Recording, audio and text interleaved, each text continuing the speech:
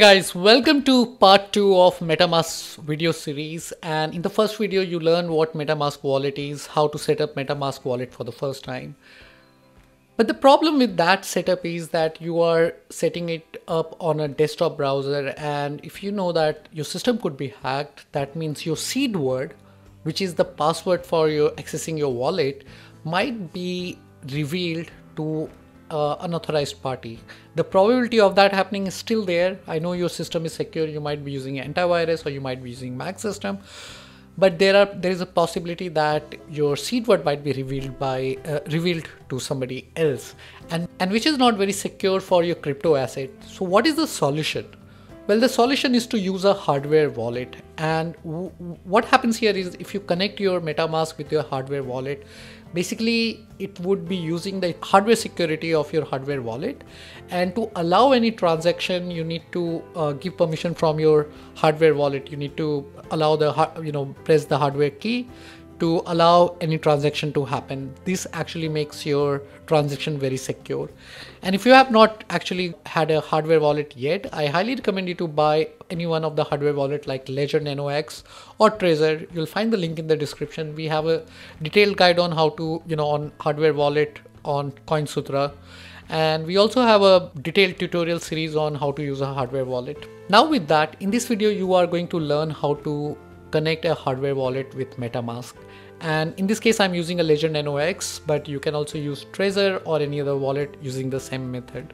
So here is how it works. So very first thing you would be doing is you would be accessing your MetaMask wallet. Now I'm using Brave browser. You can use Chrome, Firefox or Edge, any browser. The process remains the same. So very first thing you would be doing is you'll also be connecting your hardware wallet with your system, with your computer, laptop, iMac, whatever you're using. And let's open the hardware wallet. So I'm just connecting my hardware wallet, and after connecting hardware wallet, you basically open the Ethereum app. Especially if you're using Ledger Nano X, just open the Ethereum app, and then here click on this icon and click on connect hardware wallet. You have two options, Ledger or Trezor. So we'll select Ledger, click on connect, and then it will be looking for your Ledger wallet. So as you can see, it has connected to my Ledger wallet. Now I can select the account and click on unlock. And that's it. Now I'm connected to my Ledger wallet, and you can always switch between your Ledger wallet or your default browser wallet from here. And this is your Ledger wallet address. You can again go to view on Etherscan to see all the tokens or all the Ethereum or all the other ERC20 token that you have received on your wallet, which you have interacted on your Ledger wallet. Well, and this is actually how easy it is. Now, the one very important thing here is, let's say we again go back to Uniswap, and then we disconnect from here. We click on change, and then we click on MetaMask. Okay. All right. Let's see how we. All right. So this one is not happening. There is no option of logging out, which is pretty shame. I mean, should be there.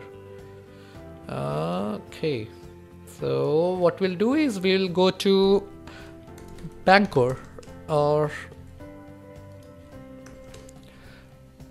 which is another very popular liquidity provider platform, and I'm looking into it. So what you can do is you can click on connect wallet, select MetaMask, and now it will ask you need to select from which wallet you want, which address you want to collect. So if you remember, the first one is our simple browser extension wallet. The next one is Ledger wallet, and we select the Ledger wallet. We click on next, click on connect, and that's it. It's connected. So now you'll be able to see or make transaction using your wallet. Now what's changed here is, like, once I allow any transaction, like if I provide a liquidity or do a swap, I need to click allow on my hardware wallet rather than on the MetaMask browser only, which adds another layer of security, and something that I highly recommend you to start using with your MetaMask wallet.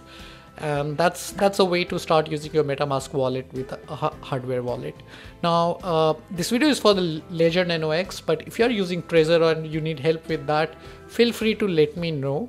The one very important thing, when you are on your Ledger Nano X and you have opened the Ethereum wallet, go to settings, and in the settings under contract data, select the option which says allow contract data in transaction allowed. That is the only way the transaction would go through. Otherwise you'll get warning, or you'll get an error while making a transaction.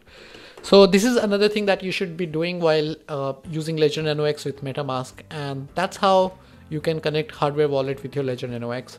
With that, guys, I'll see you in the next video. If you have any question, feel free to ask me in the comment section below. And if you find this video useful, do like and share this video with your friends. It would help them to learn and understand all about DeFi, how to use cryptocurrency, and help them understand and learn about crypto asset as well. Now with that, I'll see you in the next video. Bye bye. This is Harsh from CoinSutra.